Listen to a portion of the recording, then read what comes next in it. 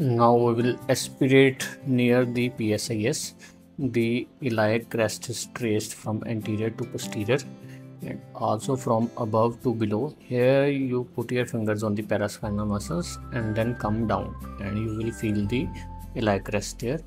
And then you anesthetize the tract there. Here you hit the bone like this. I have hit the bone. Aspirate and inject. I will anesthetize the whole tract.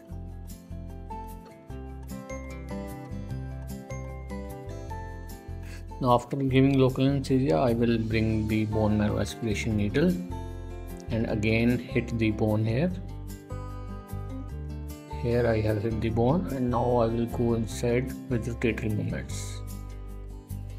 Once I feel a giveaway, it means it is in the marrow.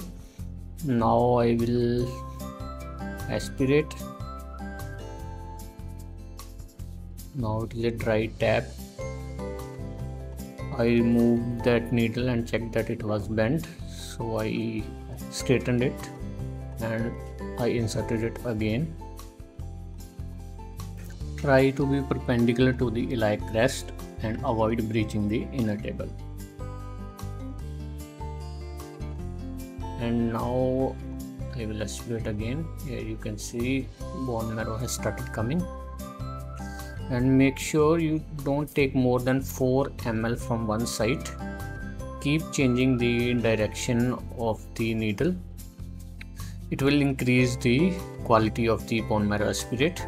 And if you are not able to aspirate from this, you can aspirate from PSIS too, but both the quality and quantity from the PSIS is poor. You can also use BMAC to increase the concentration of stem cells, but that is a costly affair.